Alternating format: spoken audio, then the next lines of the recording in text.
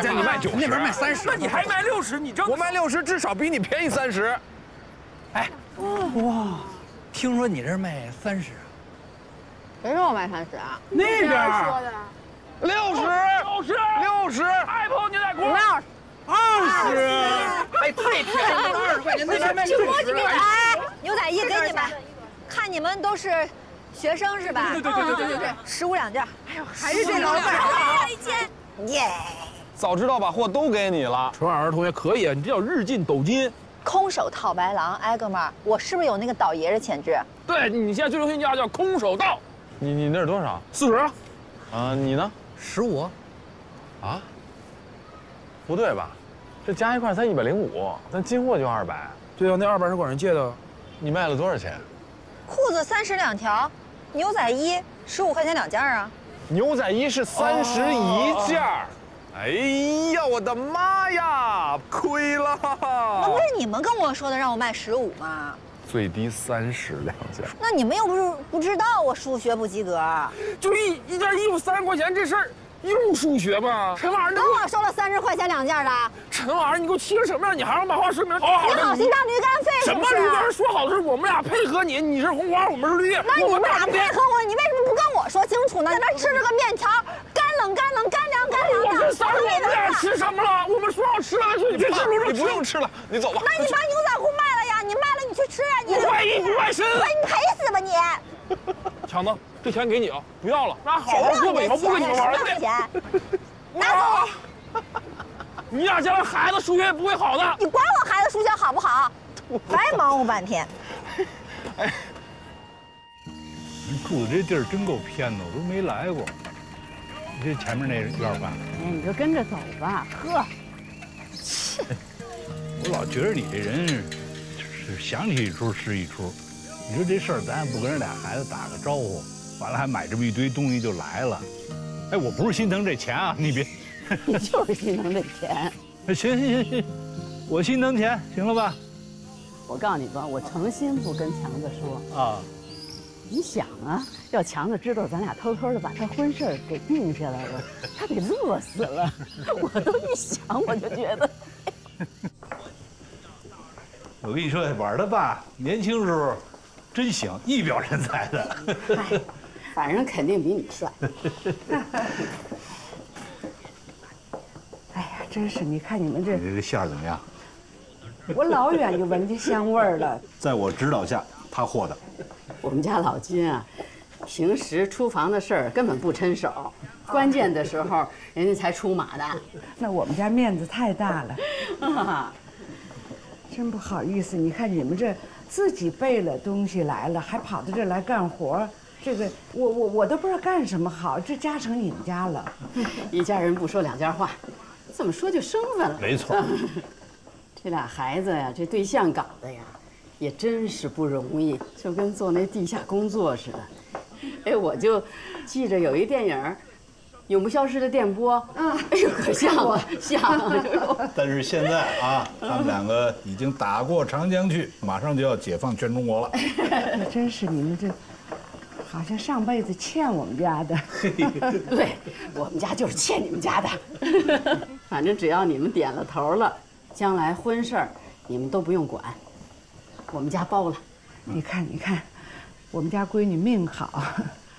婉儿他妈，哎，昨儿你跟婉儿他爸说了吗？你看看，真不巧，昨天他们单位上一人结婚，喝高了回来，这不天不亮，骑我前面的跑车了。我起来时他早走了，还没来得及说呢。这个今天的总结会，表扬的话咱就不说了，下面我要批评的是。1215车组的售票员，具体是谁，我就不在会上点名了。作为一名售票员，在工作时间聊天，严重干扰了工作，造成了非常不好的影响。我们的一言一行、一举一动，都代表着北京的风貌。咱们公交系统作为北京的一个服务窗口，对于咱们私售人员。每天的工作纪律要严格要求，所以我希望以后不要再出现类似的问题。希望大家会议结束，在工作中好好的遵守各自的工作流程。搞个对象怎么了？很正常。不正常？有什么正常的？怎么不正常啦？那我们单位那翟小花，那比我年龄还小呢，人孩子都生出来了。翟小花什么家庭啊？咱什么家庭？那什么家庭，我搞对象也正常。不能跟人家比，别人正常你不正常。我怎么不正常？你跟他就不正常，我一看他就来气，他害你还不够轻啊？那都过了800年的事儿了。800年了，我一想起就跟眼前似的。其实你也不用担心，玩他爸那人啊，你就是表面上看着他好像挺厉害的，其实一看他这长相就是一个特别通情达理的人，是不是？说谁是通情达理的人呢？我通不通情达理，跟外人有什么关系啊？这说曹操，曹操到，来坐。这马上。大妈大爷，你们怎么来了？人家来提亲的。跟谁提亲？跟婉儿？那是啊。哎呀，爸，一边站着去！没说你呢。客人走了你再说呀。客人走了，我跟谁说去？就当面说清楚了吧？今天不就给婉儿提亲吗？你们也不琢磨琢磨，他李强把我婉儿害得多惨，毁了一辈子的前程。今天我把话撂这儿，就是天底下男人都死绝了，我也不能让婉儿嫁给李强。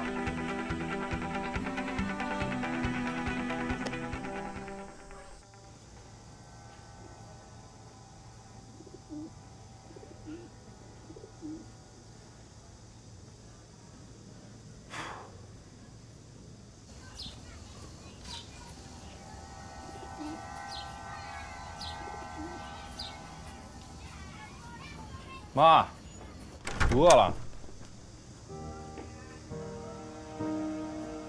没做饭。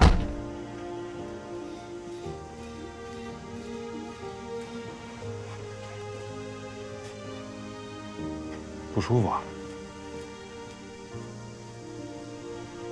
强子，哎，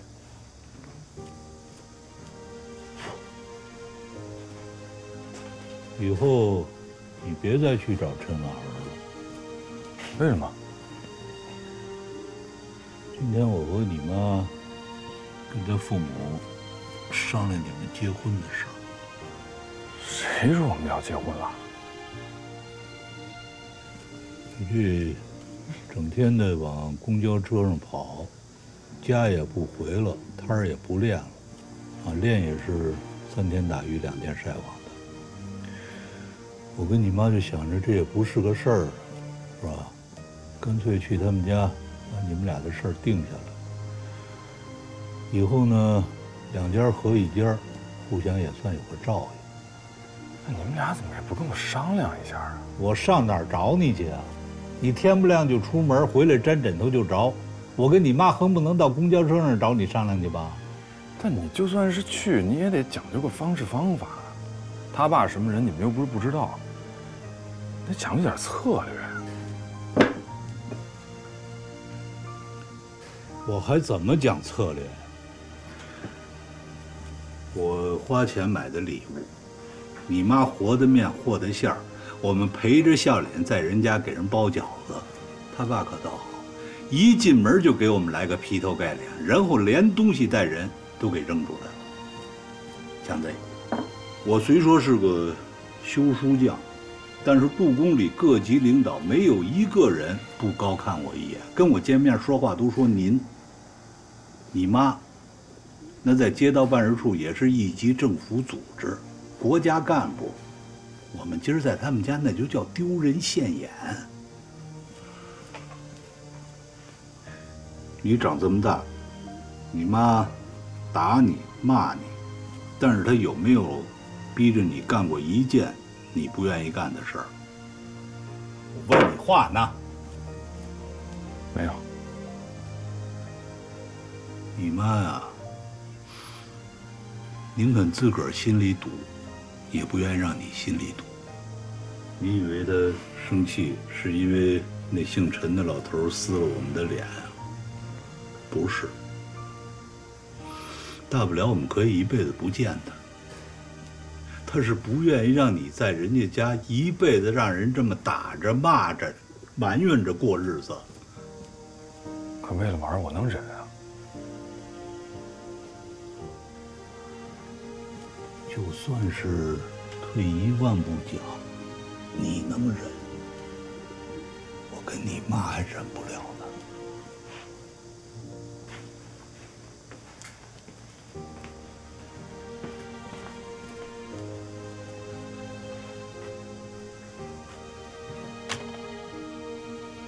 你要是还想跟他在一块儿，你就把你那印拿走。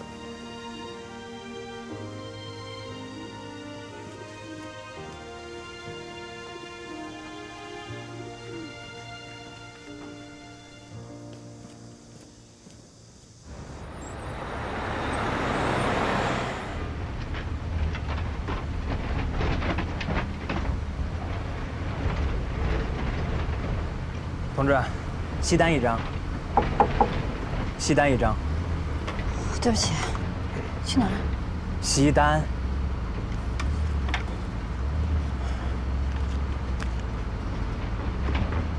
前方到站幸福里，下车乘客往外换。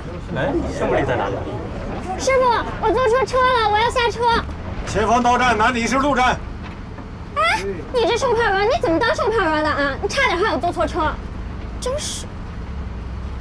对不起啊，同志，对不起，对不起，对不起。你这干嘛呀？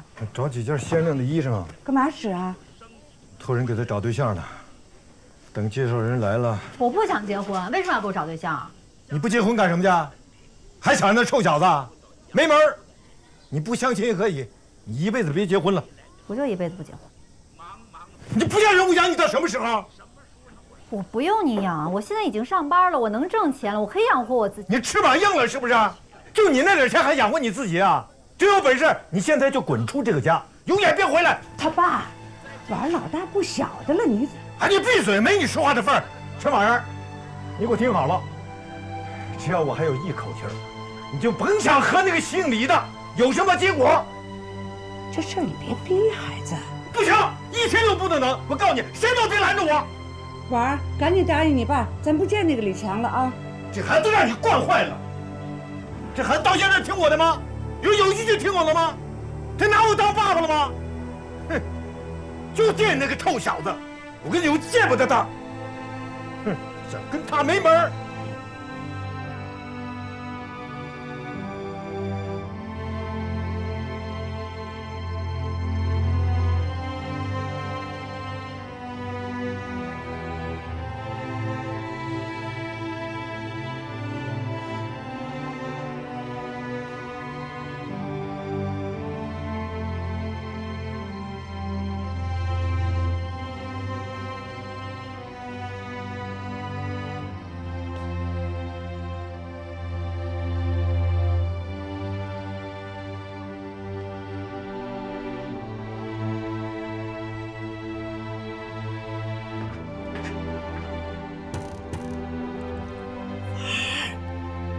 睡了啊，明儿还得抽车呢，剩下的妈吃。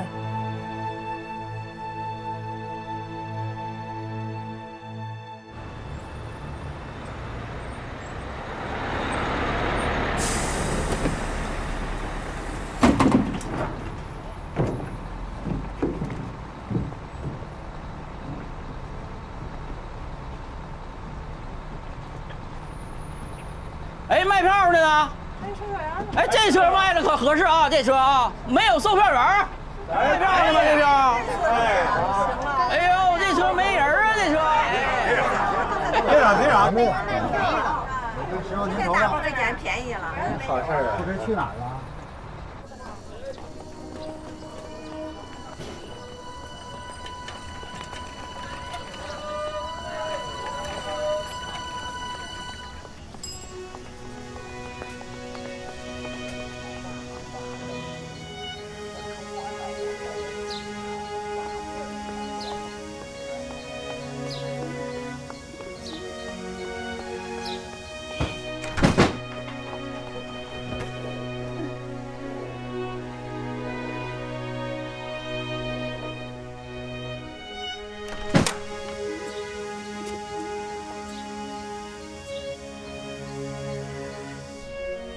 儿，我想你。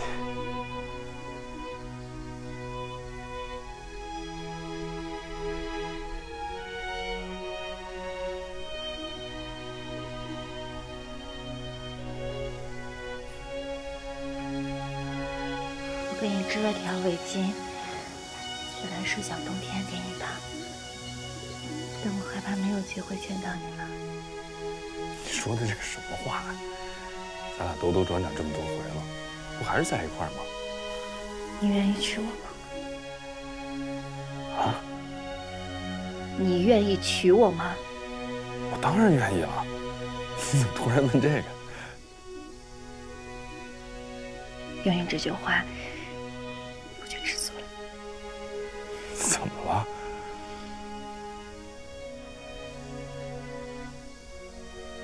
我要去相亲了，以后我就跟别人结婚。你跟谁结婚啊？只要不是你，我跟谁结婚都一样。吕强，我跟你在一起，我吃苞米面窝窝头我都高兴，我倍儿高兴。我跟别人在一块儿，我一顿饭没有肉，我就能掀桌子。不是，你把话给我说清楚了。有什么好说的？我爹就是看不上你了。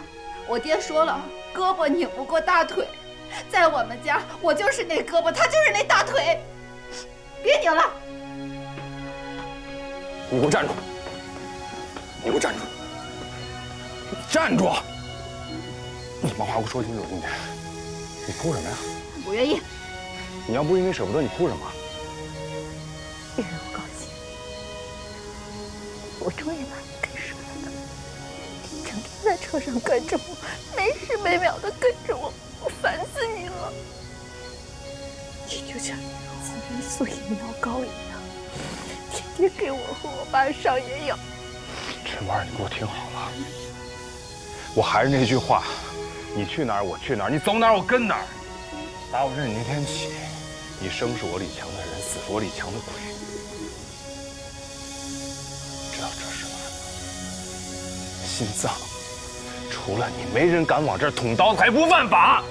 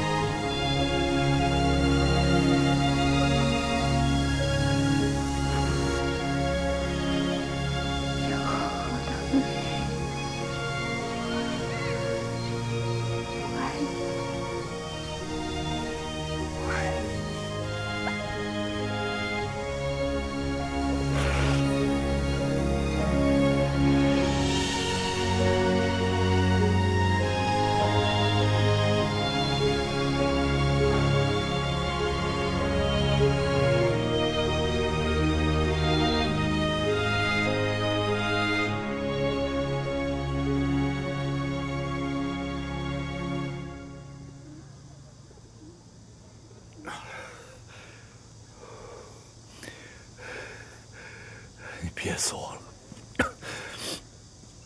日子过得可真是够快的。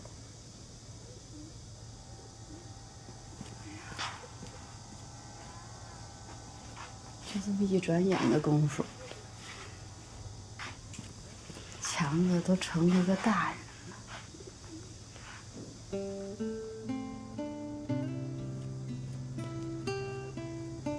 强子打小就跟别的孩子就不一样。自打有了他，他爸就病病歪歪的。5岁的时候，他爸就没了。当时我就觉得，哎呦喂，天都塌下来了。每天我就哭啊哭啊，天天哭得稀里哗啦的。我就这儿走那儿走，就跟那没头苍蝇似的，我自个儿都不知道我要去哪儿。这时候那强子他就老跟着我，我就说孩子，你别跟着我。他就跟我说，我说妈，您去哪儿我去哪儿，您走哪儿我跟哪儿。我当时我就问他，我说孩子，你是害怕吗？他摇摇头，跟我说，妈，我想保护您。哎呦，我当时听了这话，我就受不了喽。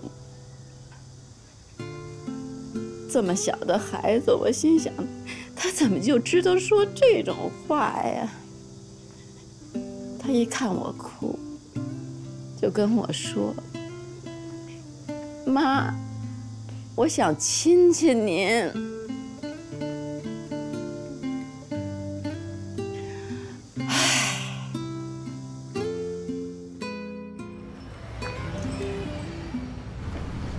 有没买票的吗？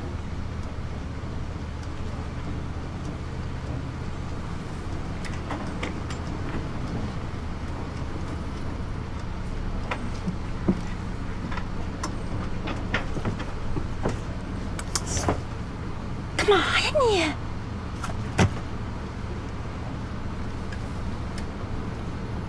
浪漫吧？是不是跟看外国电影似的？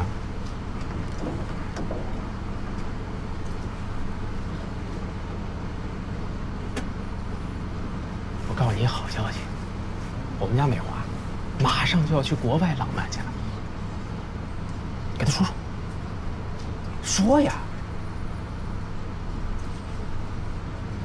没什么好消息的，我就是托付过了。恭喜你，梅花。改天叫着强子咱们一块儿聚聚吧，好久没聚了。我们已经分手了。啊？之前不还好好的吗？什么时候的事儿？为什么呀？我爸不同意。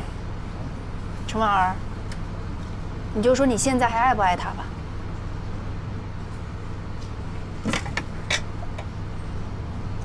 爱不爱？像我这样的人，没资格爱。买票。美华，你以后啊就得常回来，你在呢，咱们的家才是一个家。哎，对了，那个强子好点没有？送的鸡汤，一口没喝。哎呀，也是这个时候的强子，我估计什么都吃不下。哎，姐夫，啊，你那会儿和我姐谈恋爱的时候，也这么苦吗？你问这干啥呀？我就想了解了解。拉倒，那有啥好说的？不是。哎呀，你说说嘛。不是你还你说说嘛你啊，说说嘛。不是我们俩的那点事儿，你不都知道吗？都看见了。那就说我看不见的。也没啥看不见的，就是，哎呀，我到了那个结婚的年龄，那介绍人就来了。然后你看上我姐了，觉得我姐特好看。哎，反正你姐是挺好看的，但是我也不光是看上她好看。我俩第一次见面的时候吧，介绍人说，先不让说有妹妹的事儿，说呢等见了面，两个人彼此印象好了，一点一点的，再说还得有个妹妹什么的。这家伙你姐，可倒好，跟我第一次见面就把你领来了，宣判似的跟我说，我告诉你啊，你要是看上我了，你就得让我带着我妹妹跟一块过日子，要不行咱俩就别聊了。就是你姐的这股子劲儿，我稀罕，我就看上她了。我是看上她对你的好，你想她对妹妹都这么好，将来她能对我家人对我不好吗？美华，我是个大老粗，我呢也不懂啥爱不爱的。就当时我在北京吧，真的是无依无靠的。完，你们姐俩呢也挺不容易的，我觉着缺个帮手，咱两伙人往一块凑呢，咱就都有了个家。就这些年风风雨雨的过来了吧，我挺知足的。姐夫啊，你的版本怎么和我姐说的不太一样啊。还是人多吃饭香。女孩，你得常回来。等以后你出国了，咱们团聚一回就更难了。跟吴锡凯定下来什么时候见他父母了吗？每次回来你都聊这些，你要是没话聊的话，下周我不回来了。你这托福考完就得申请学校了，一步一步的事儿就开始了。你们俩的事儿不定下来，你怎么出国呀？人家吴锡凯压根没想出国，在国内待着多好啊，干嘛去洋插队？所以你得劝他呀。等出去你就知道了，那国外大着呢。还不出国，我还非逼着他出国呀？你非给我抬杠是吧？我告诉你啊，你就是出去再回来都行，但是这个国你必须得出。我根本就不想出国，这出国不是你的理想吗？我舍不得你和姐夫。哎，这个你放心，你前脚走，后脚我就找你去。那姐夫呢？快吃饭，小花啊！你姐那是鼓励你呢。来。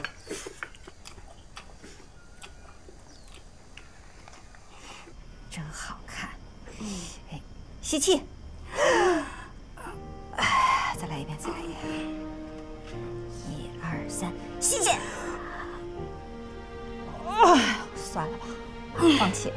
啊，这是姥姥给妈结婚的时候做的，多好看呢！你看，后来就没舍得穿，有2次过年时才穿的。你看我现在胖的，你看看，你穿上肯定好看。来，穿上给妈看看，啊，你穿上去那漂亮。啊，人家说，那个女人结婚是第2次投胎，老家都这么说呢。听话，来，有个笑模样。笑模样高兴啊，高兴的事。哎呀妈，我嫁谁都一样，你们说嫁谁我就嫁给谁。妈知道你的心思，听话。人这辈子，胳膊扭不过大腿的事多了去了，你记得吗？妈怎么跟你说的？你得学会了，自己甭往心了去，得有这个办法，听见没有？我跟你说正事儿呢。到了那个相亲的时候，你把眼睛给我睁大了，好好的自己找一个。这穿呐，这胳膊不是拧不过大腿吗？你倒会接话儿。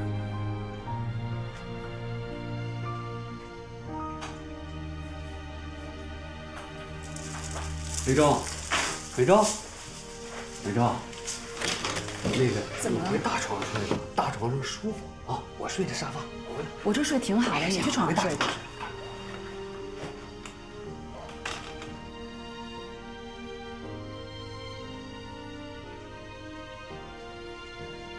梅州啊，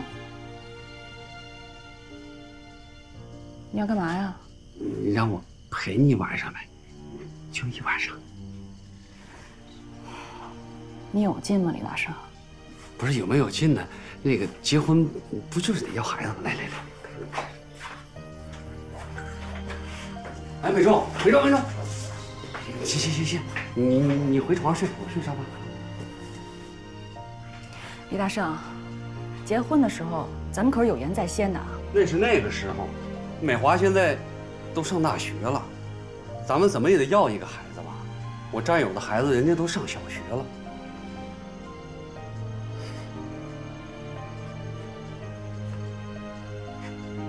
媳妇儿，你看美华也上大学了，咱爸妈的理想呢也实现了，你的理想呢，是你想出国，你还总提。虽然我心里边那样吧，但是我也没拦过你。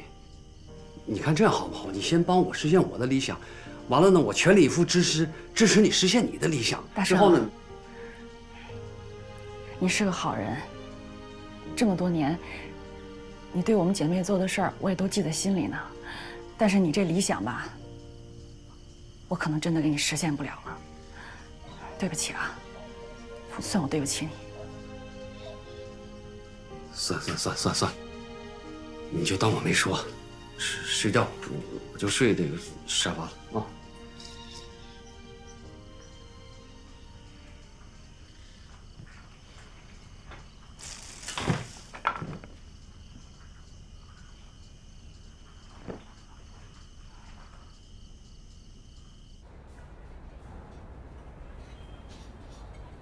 你怎么穿这身就来了？姥姥相亲的衣服，我沾沾喜气儿。跟个村姑似的。今天穿这个倒合适。眼线要见这个，你到那之后千万别抬眼皮啊，也不正眼看他，千万别说你同意。为什么呀？林主任跟我说了，他亲自出马，给你介绍了个好的医生，又是大学毕业，家庭条件也好。那让我来干嘛？哎，这个你得见呐，这你舅妈介绍的，这面子怎么的也给呀。再说了，做人怎么得讲信誉啊。这是我们家陈婉儿，这是小刘的大姐、二姐、三姐、四姐。小陈儿，这是我弟弟，叫刘胜利。你看我弟弟，他多老实，心地呢还非常善良，就是呢不太爱说话，知识分子嘛。不过他很有才。其实家庭情况我也给你介绍了，我弟弟嘛就是家里的最小的。唉，我妈呢死得早，我爸呢又天天上班当个副局长，根本就忙不过来。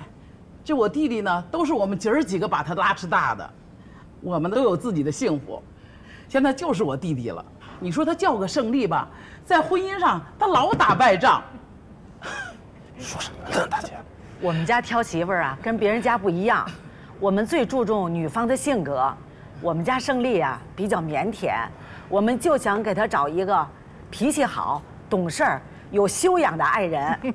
你们家呀找错人了，我这人脾气一向不好，遇事儿就急，不吵出来的不痛快。还有我每顿饭都得吃肉啊，一顿饭没肉我都得掀桌子。这孩子就爱开玩笑啊！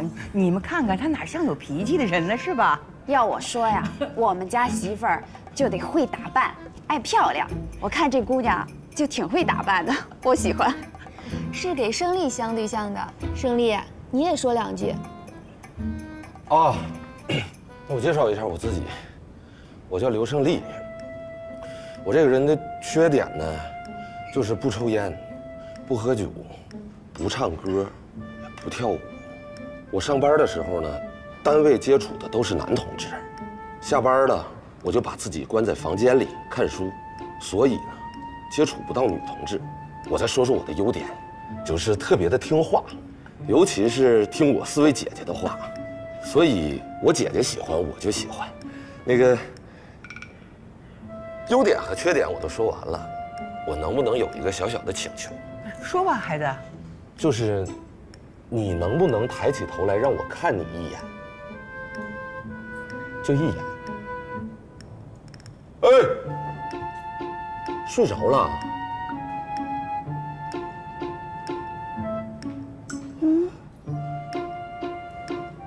我爹和我说，不让我看着你。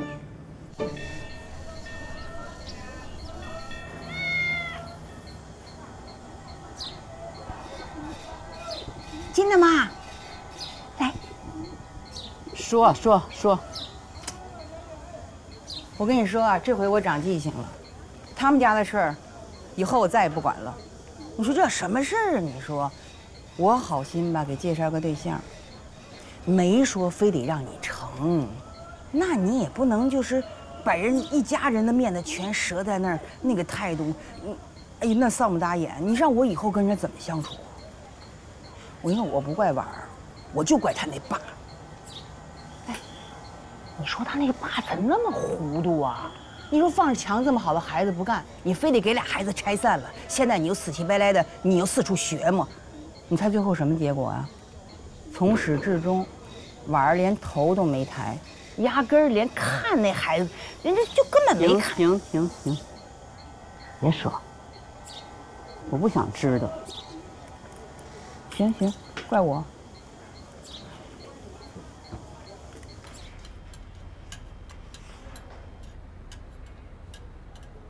婉儿，爸告诉你啊，人生在世有很多不如意的事儿，有些事儿啊，伸脖子是一刀，缩脖子也是一刀，与其跟他正吧，莫不如踏踏实实的受着，人呢挣不过命去。我没挣，你说什么就是什么，说什么就对。你就跟我拧巴吧，我看你拧巴到什么时候是个头。你妈身体一天比一天差，华子又是这么个孩子，爸就希望你有个好归宿，别像我和你妈似的这么过一辈子。爸，我都想好了，往后你再说什么，我都不会说个不字的。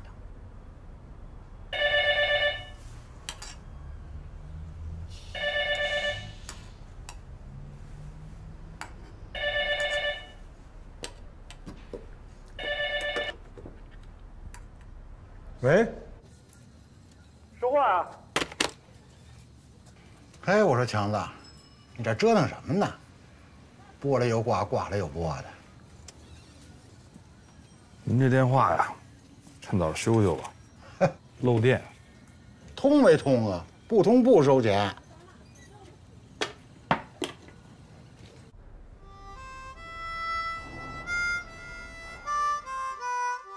我知道，那个电话一定是他打来的。我们有约定，第一次响3声挂断。我真想去接，可我不敢。我知道那电话只要拿起来，我们都无法控制住自己。他只想让我知道他还在，他一直都在。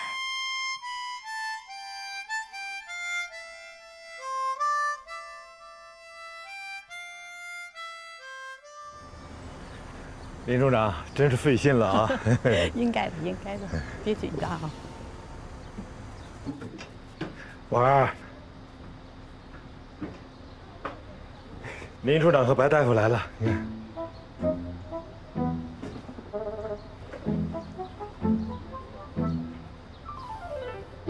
你怎么化成这样？你成心是不是？赶紧下去给我洗了！不是你让我精心打扮的吗？我让你……别生气，生气对身体不好，生气对身体不好。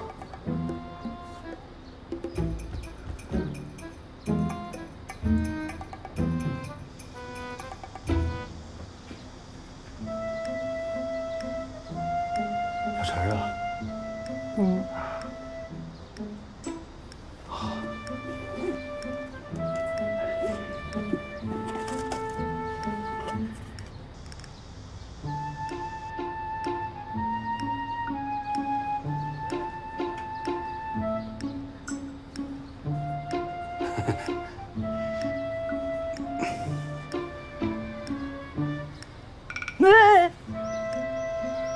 小陈啊，你听我跟你说啊，这个化妆啊，对身体不好。从我们医学角度上来说，这化妆品里或多或少都会含有一些有害的化学物质。这么热的天，这毛细血管容易扩张，那很容易把这些有害物质吸收到身体里。啊，还有这口红，你想你平时要喝水吧，吃点东西什么的，那全把这些有害物质吃到身体里面了，所以对身体是不好的。啊，哎，我就喜欢化妆。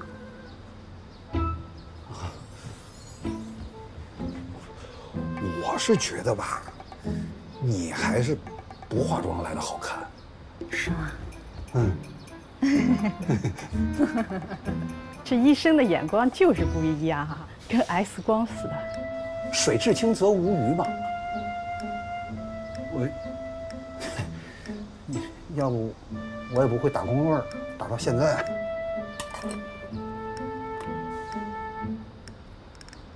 我是不是对我的个人生活的品质，还有对女同志的要求，有点太苛刻了？